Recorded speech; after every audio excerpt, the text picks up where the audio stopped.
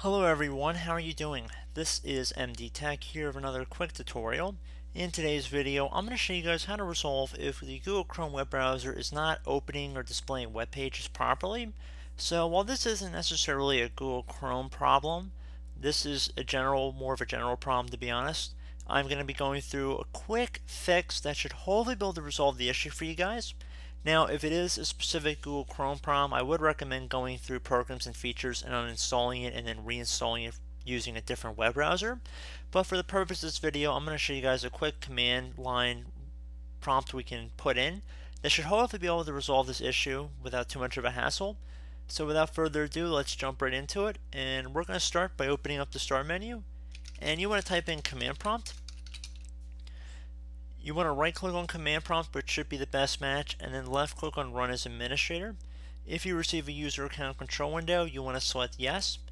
And now it says elevated command line window, you want to type in ipconfig.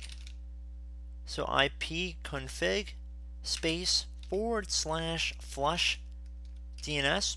There should not be any space in between the / and the flushdns. There should only be a space in between the ipconfig and the /.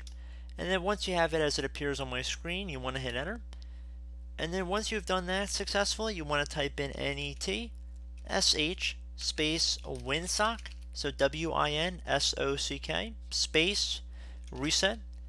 So again, netsh space winsock space reset. Then you want to hit enter. And then the output should be, if you typed everything in correctly, it should say that it has reset the winsock catalog. You must restart the computer in order to complete the reset. I would recommend you restart the computer at this point in time after you're closing out of any open windows or applications, and hopefully the problem has been resolved. So as always, thank you guys for watching. I hope I helped you out, and I look forward to catching you all in the next tutorial. Goodbye.